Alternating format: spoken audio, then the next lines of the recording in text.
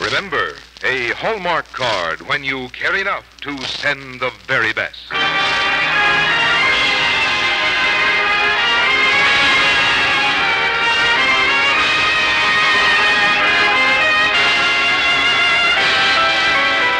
Tonight from Hollywood, the makers of Hallmark greeting cards bring you Jack Rubin's The Indestructible Julia, starring Katina Paxanou on the Hallmark Playhouse.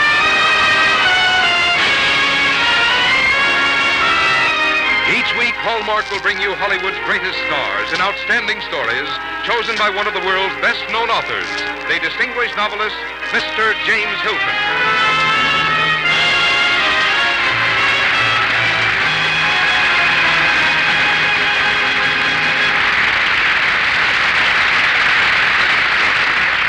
Good evening, ladies and gentlemen. This is James Hilton. Tonight on our Hallmark Playhouse, we are doing something we did once before, and it turned out rather happily. And that is, we are presenting a story especially written for radio by one of our valued writers for the Hallmark Playhouse. Mr. Jack Rubin has helped us so much during the past year by his excellent adaptations of the work of others that to present a story of his own gives us a great deal of pleasure, and especially because the one he's written for tonight has such a strong human appeal. It's called The Indestructible Julia, and this is the first time it's been done on the air.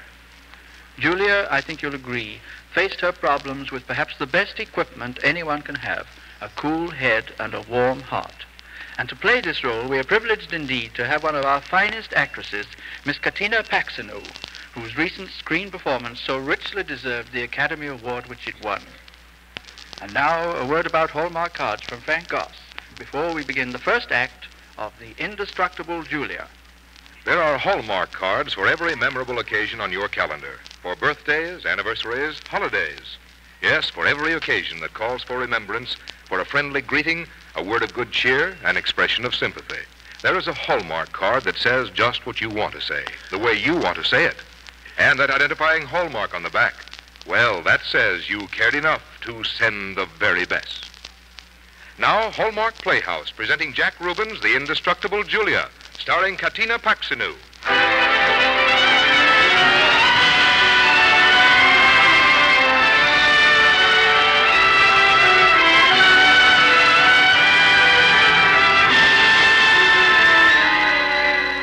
For over 20 years, Julia Pafko, aged 45, who had been born in the wonderful old Greek city of Athens, had lived on Long Island, and there had raised her late sister's 3 children, Rob, Francie, and Alice. And it hadn't been an easy job, for Julia was just the average working woman whose livelihood depends on a salary. But, being the indestructible Julia, somehow she managed to get by. And of course the children learned to lean on her, and she was always there when they needed her. Naturally, she hadn't the time for romance, so now she was resigned to a life of spinsterhood. But fate has a way of taking a hand in the scheme of things, and it did just that for Julia on the Long Island Railroad platform. Conductor, don't close the door. I don't want to miss the train. Look, my heels caught in this platform vent. Sorry, but this train runs on schedule, lady. I'll be late for work. You can't do that to me. All aboard? Oh, please. Well, it looks like you're going to miss the 7:55. It's not funny. Get on the train and leave me alone. Well, there are 2 of us left at the post now. Here, let me have a look at that shoe. It's caught in the van. Well, if I were you, I'd stop tugging on it. The heel's liable to come off. Well, how am I going to get it out if I don't? Well, it might be a good idea if you stepped out of the shoe. Then I could sort of ease it out carefully. Well, that's a good idea. Now watch closely and see how I do it. When I get through, you'll never know it was ever in trouble. You have to be gentle about these things, that's all. There's your shoe. Yes, but where is the heel? Yes. Well, it's like I always say, you have to be gentle about these things. I'm sorry. What am I going to do now? Listen, I've got a great idea. As good as the last one? Oh, better. This one can't miss. I hope so. Well, you'll see. First, we'll have a cup of coffee together, and then we'll go to the shoemaker and have him put on a new heel.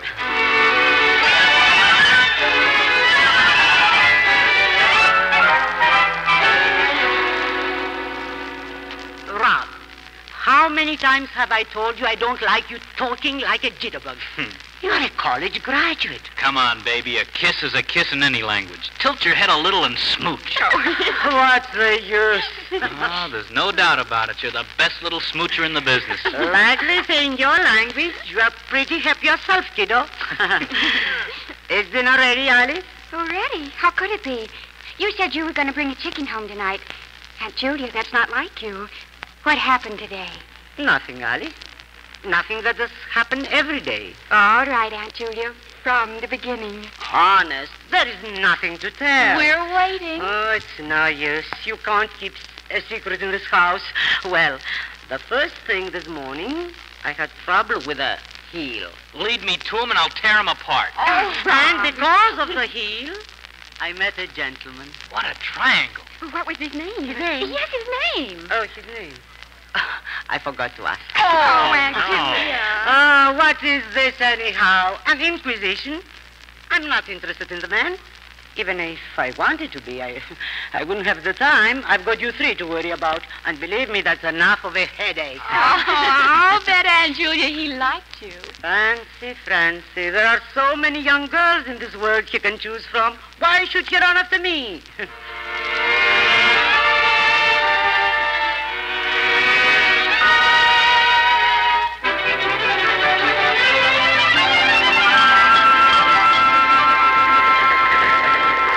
Miss, or is it Mrs.? No, Miss. Miss Pafko, Julia Pafko. Julia. Mm-hmm. You mind if I sit next to you? No, not at all. I've been taking the 755 now for over a year, and I've noticed you very often, in fact. I like you in blue. It's very becoming, your best color. But I'm not wearing blue today. But you did last Tuesday. You're very observant. Please, what's your name? Fred Blake. I'm sorry I didn't introduce myself before.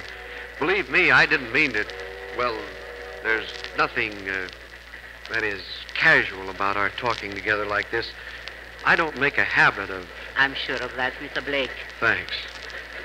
I've seen you on this train so often, I can't help thinking we've been friends for a long time. Yes, one learns so many little things about people around them on a train. For instance? Well, you always wear a bow tie, Mr. Blake. You mean you noticed? And you are also interested in the stock market. Oh, now, wait a minute. Are you a mind reader, too? Not quite. And as soon as you take your seat across the aisle, you always open your paper to the financial section. Well, what else do you know about me? You are a difficult man, Mr. Blake. Difficult? Mm-hmm. You are very strong-willed. Whenever I come on the train, I play a game. I look at the back of your head and say to myself, by the time I count 10, he'll turn around. By the time I count 10, he'll turn around. And I don't? No. I usually have to count to 25. You know, I've played that very same game with you, Miss Pafko, but you're absolutely heartless. Why couldn't I make you turn around? Perhaps you didn't concentrate strongly enough, Mr. Blake. Oh, but I did. I never wanted anyone to turn around so much in my whole life. Well... It's true. You know so much about me, and I know so little about you. There isn't much to tell. I live in a small apartment on Cliff Street with 3 wonderful children. Children? Mm-hmm. Well, you said before... They are my sister's children, Oh. but I've raised them since they were very small. Rob, he's the oldest, and he's going to be a big businessman. Oh. Hmm? He's a college graduate, you know. And Alice, she's the youngest. If I told you she was another Lily Pons, would you believe me? I'd believe anything you tell me. Why, you said that as if you meant it. I do. But tell me, what about the third one? Frances? Yes. Oh, she's a home girl. She's in love with a boy by the name of Johnny. She dreams of a beautiful house on a hill and... Oh. Why am I telling you all this? Because I want to know everything about you and your family. Everything.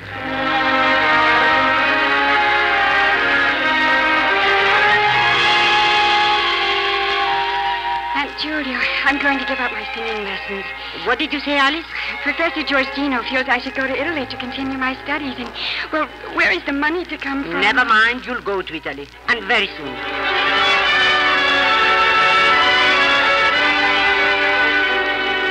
Look, Rob. Here's a few dollars. I want you to buy a new shirt and a tie and... Oh, what's the use? A guy goes to college and gets a degree, and the best offer he can get is as a gas station attendant. You won't be a gas station attendant. I won't let you.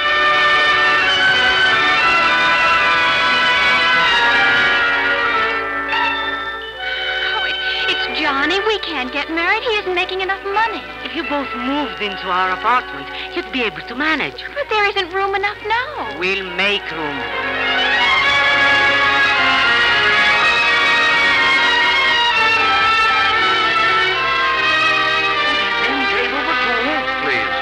This way, sir. Springtime, baby, or fall, baby, it's all time, baby, to fall in love. Thank you. Julia, we're celebrating an anniversary tonight. I know. It's 2 months since I missed the train. I'd like to propose a toast. Here's to the man who built the vent that trapped your shoes. May he have all the happiness he's given me. I'm grateful to him, too. Will you marry me, Julia? We can have a good life together. Fred, I'm leaving for San Francisco in a few days on business, and I may never come back again. San Francisco is a wonderful place to spend a honeymoon. please, Fred. I'm a good companion, a sympathetic listener. I've a fairly even disposition. I've been a pretty lonely guy until you came along. The only thing I can add is that I love you. I love you very much, Julia. Will you marry me? I cannot. Why? Why can't you? Why? Maybe I'm a fool. I don't know.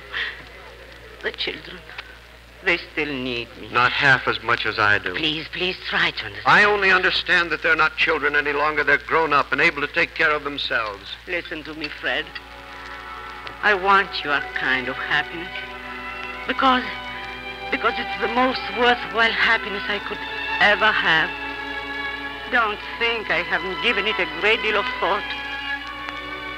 Let me confess something to you. From the very beginning, I had daydreams.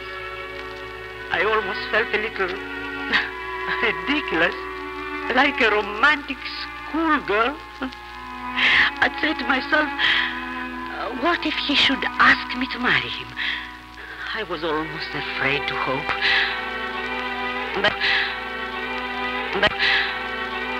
But you see, the children, they need me. Their lives are all upset and, well, I've never been able to leave a job half done. I couldn't do it. I don't know what to say, Julia. Forgive me, Fred. But that's the way I've always been.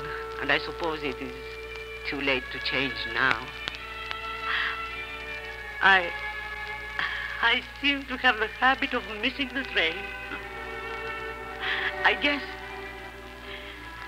I've just missed the most important one of my life.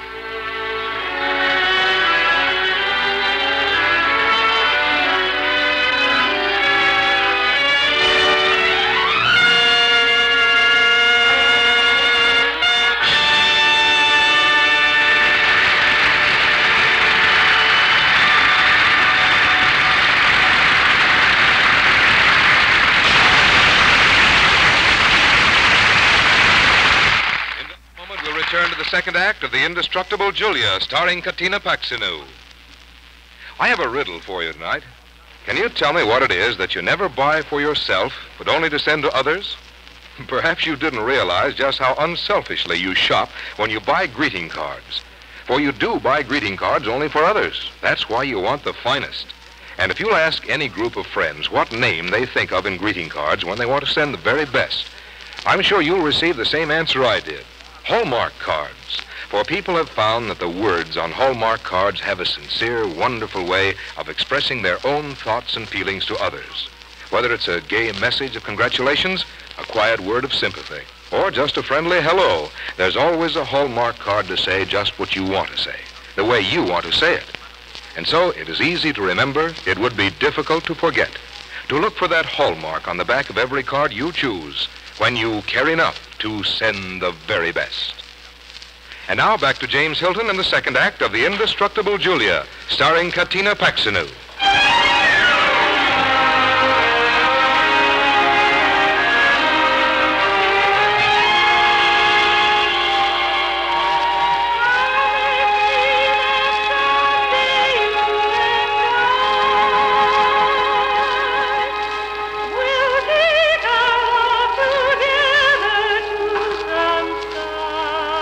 A month had passed, and Johnny and Francie were about to be married. As for Julia, although she believed she'd put Fred out of her life, the memory of him was ever present. And now, as Alice's lovely voice filled the small church, random thoughts and memories came tumbling into Julia's mind.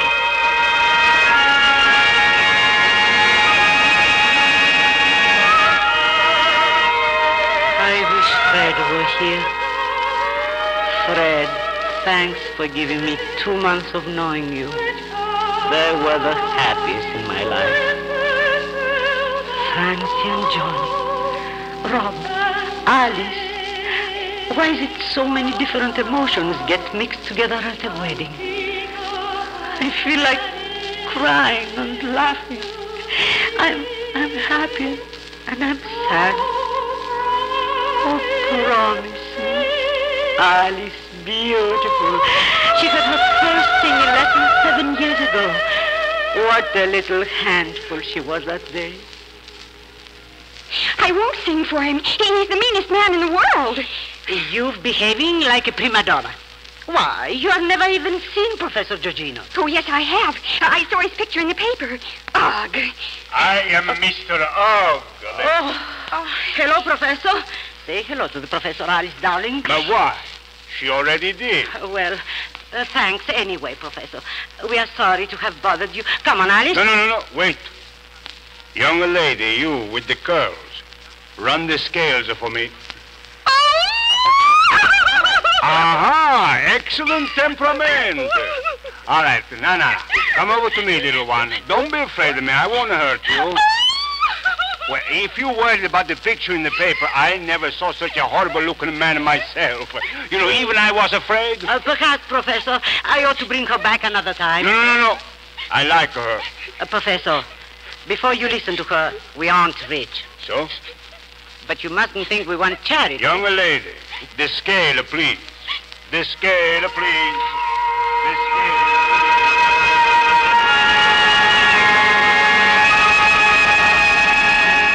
Professor Giorgino didn't believe in charity. His fee was $25 a lesson, and he charged us only $1. Here comes the bride. Here, in a few minutes, Francie will be married. She looks like an angel in her wedding gown. How worried she was about a gown on that first date with Johnny 4 years ago. Come on now, Francie. It's getting late. Into the shower you go. Oh, why bother? I might as well stay home tonight. All the other girls who will be at the dance bought their dresses at the best stores, and I have to wear some kind of a hodgepodge. Johnny will be ashamed of me. It's very wonderful to be 16 your age. There's so much to look forward to. But 16 or 60, any age holds its little disappointments. And when things don't turn out our way, we just can't break down and cry and begin pitying ourselves. The thing to do is to try to make the next thing better. Why do you put up with me, Aunt Julia? I'm just about the most ungracious, ungrateful wretch. I have a surprise for you, dear. Open that closet. Oh, Aunt Julia, where did this gown come from? Oh, it's scrumptious. Did you think I'd let you go to the dance in an old hodgepodge? Oh, wait till Johnny sees it. Just wait till Johnny sees it. Aunt Julia, wait till Johnny sees it.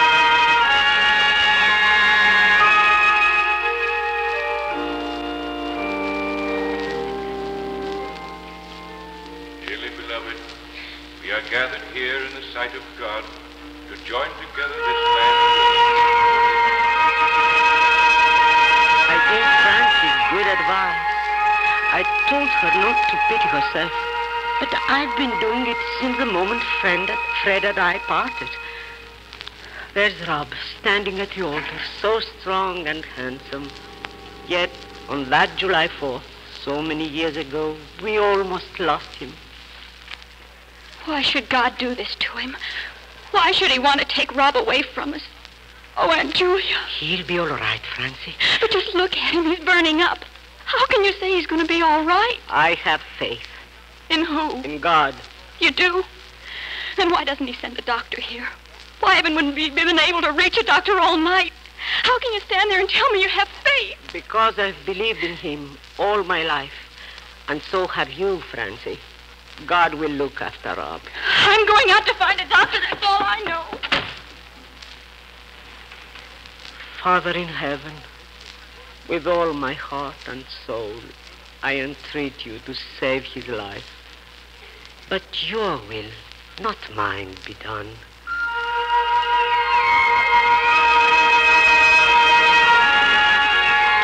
Within the hour the doctor came. Thank you, dear Heavenly Father. You've been so good to us. And as long as I live, as long as Rob or Francie or Alice need me, I shall be at their side. It could never be different.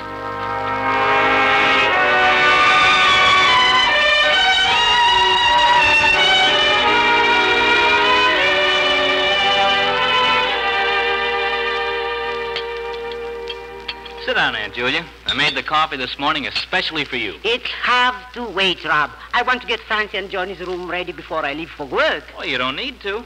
We had a little talk, and Francie and Johnny decided they'd be happier to be away from here. I can't believe that. You know they can't afford it. They can now. Francie's going to work and help Johnny instead of wasting her time at home. But she could live here and not have to work. Well, she's aware of that. And Aunt Julia, Alice isn't going to Italy this year. What did you say? I showed her the note you were going to sign at the bank, which would make it possible for her to go. She tore it up. This is ridiculous. This is absurd. Rob, you don't... Please, don't stop me. I'm not finished yet. Aunt Julia, I'm a working man. You are working?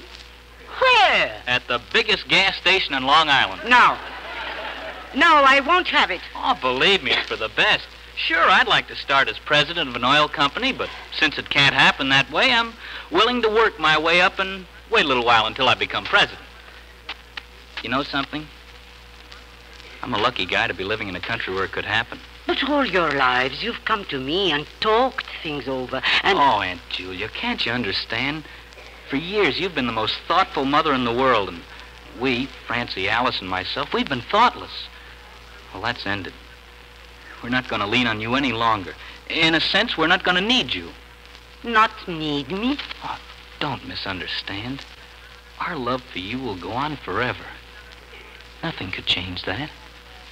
But as for now, you're a free woman who doesn't have to look after 3 selfish brats. Now, where did all these ideas come from? Oh, that's where you come into the picture. Ever hear of a man called Fred Blake? Fred? What's Fred got to do with this? Oh, everything. He wrote me a letter and told me what he thought of the whole caboodle of us, and that includes you. Aunt Julia, I'm ashamed of you. I thought I taught you better. How could you let a guy like that off the hook? Just how selfish could you be? Selfish? Of course. How could you deprive us of the pleasure of an uncle? After all, we have a wonderful aunt, and just imagine how nice it would be if we had a wonderful uncle. Where is Fred? Well, his letter said he's on his way from San Francisco. He could be anywhere between here and there. Have a cup of coffee, beautiful. I made it especially for you. Make it a big cup, Rob. I need it.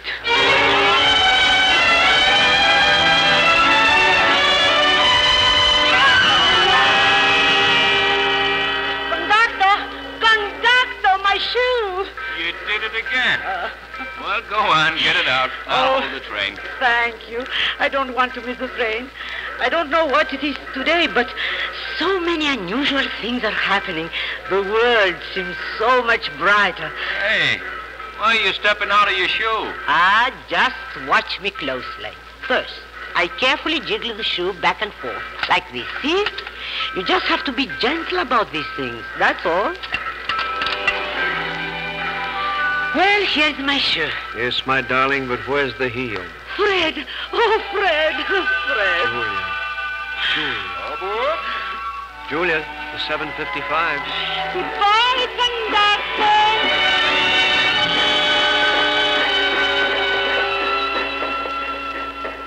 My dearest, you've missed the train. Oh, no, darling. As long as you're near me, I'll never miss the train again. Don't ever leave me. Don't ever leave me, Fred.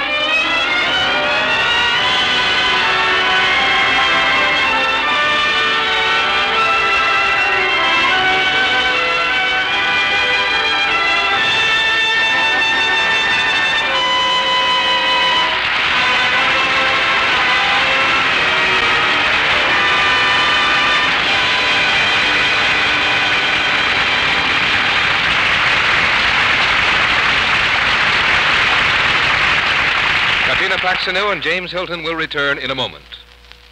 You may remember I told you about the exhibition of prize-winning paintings in the International Hallmark Art Award. I reported its world premiere in New York, then its opening in Boston, the beginning of a tour of principal cities of the United States. Now the exhibition has moved to Washington, D.C. The formal opening will take place tomorrow in the Corcoran Gallery of Art, and the exhibition will be open to the public March the 4th. If you are in Washington, you are cordially invited to see this exhibition of 70 paintings by French and American artists, winners of the $28,000 in prizes given by the makers of Hallmark cards in the International Hallmark Art Award. You will probably see news stories of the exhibition, for it is one of the outstanding art events of modern times, with the high purpose of stimulating the fine art of two nations and broadening public appreciation of art. Here again is James Hilton. That was fine, Katina Paxinou. Our Hallmark Playhouse has been honored by your excellent portrayal of Julia. Thank you, Mr. Hilton. It was wonderful to be here with you. You Hallmark people know how to make even a stranger feel as if she were an old friend. I'm glad to hear you say that, because, you know, we like to think that friendliness is a Hallmark Playhouse tradition. Just like your wonderful Hallmark cards, they also have a gift for making friends and for helping to keep them, too. But tell me, Mr. Hilton, what are you going to do next week? I always look forward to Hallmark Playhouse. It's wonderful. Next week, we shall present Alfred Leland Crabb's Home to the Hermitage. It's a story of General Andrew Jackson's stormy political career and also a love story, one I think you'll remember. Our star, I'm very pleased to announce, will be Burgess Meredith. Our Hallmark Playhouse is every Thursday. Our director-producer is Bill Gay. Our music is composed and conducted by Lynn Murray, and our script tonight was by Jack Rubin. Until next Thursday, then, this is James Hilton saying good night.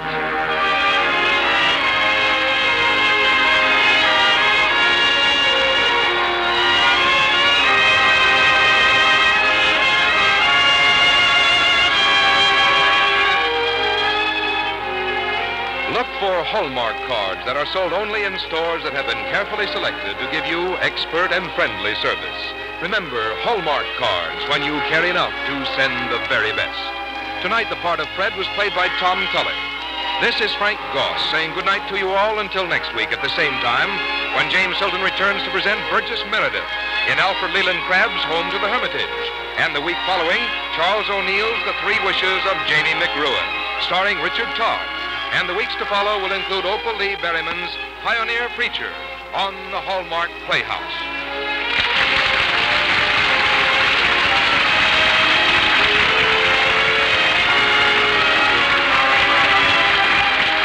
This is CBS, the Columbia Broadcasting System. This is KMBC, Kansas City, Missouri. Stay tuned.